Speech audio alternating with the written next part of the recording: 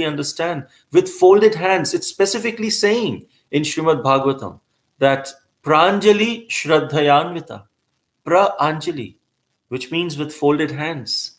It's saying we should offer these prayers with folded hands. It's not just a ritual.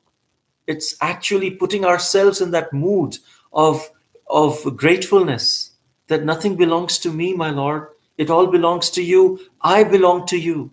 I am yours. And when we surrender with folded hands saying, I am yours, we actually belong to Krishna, whether we accept it or not. But when we accept it, Krishna is much more pleased.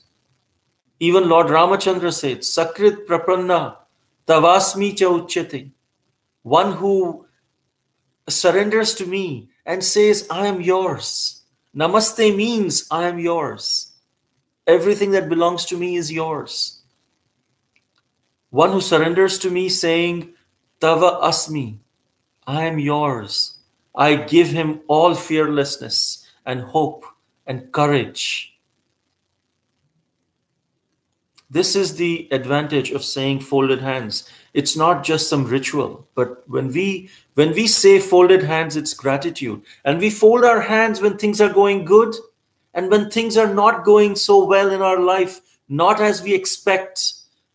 When we are suffering and having miseries, can we still fold our hands and say, thank you, Krishna.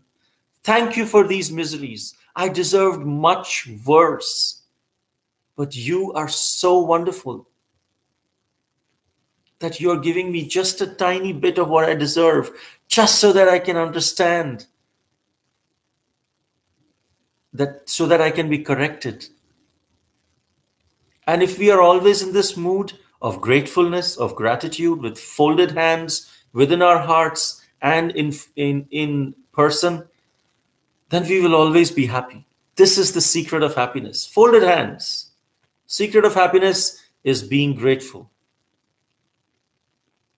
offering our gratitude.